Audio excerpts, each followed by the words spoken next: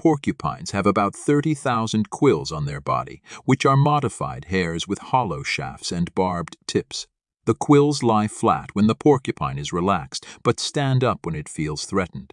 Porcupines are mostly nocturnal and solitary, but they may form small groups in winter to share body heat. They communicate with each other using sounds such as grunts, moans, whines, and shrieks. They also have a strong smell that they use to mark their territory and attract mates. Porcupines mate once a year, usually in late summer or fall. The female gives birth to 1 or 2 babies after a gestation period of about 7 months. The babies are called porcupets and have soft quills that harden within a few days. They can walk and climb shortly after birth and are weaned at about 2 months of age.